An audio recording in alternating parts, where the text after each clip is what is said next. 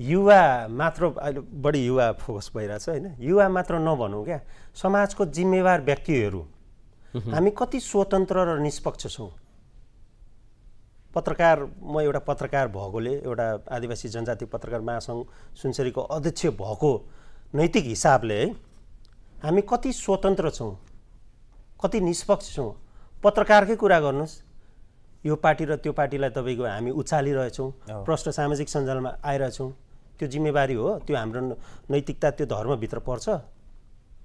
मैले हात राखेर भन्नुपर्छ आई एम रङ म गलत हो अनि हामी स्वयं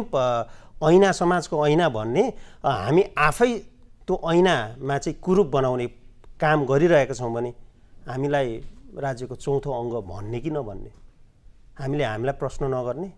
यो नैतिक मोरलको कुरा हो हैन त्यसमा हामी जिम्मेवार बन्नुपर्छ सुजनजीले भन्नुभयो जस्तो 5 वर्ष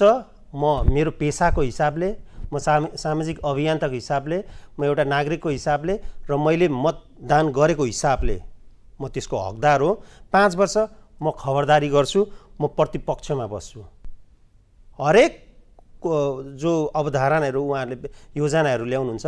पाइ पाइ योजना कहाँ कसरी लागू हुँदैछ कति रकम विनियोजन हुँदैछ त्यो कुरामा म अर्थ हामी आज यहाँ प्रतिनिधित्वमूलक भएर आएको छौँ हैन प्रतिनिधित्व गरेर आइरहेको छौँ युवाको हरेक युवा हरेक सचेत नागरिक युवा मात्र भनिरहँदाखेरि हाम्रो आम दर्शकलाई फेरि अन्यथा लाग्न सक्छ हरेक महिला दिदीबहिनीहरू हरेक आमा बुवाहरू यस कुरामा सचेत हुनुपर्छ हुनैपर्छ र हामी के गर्नुपर्छ भने भोट हालिसकेपछि सुजनजीले भन्नुभयो नि अब चाहिँ हाम्रो जिम्मेवारी बढेर आएको छ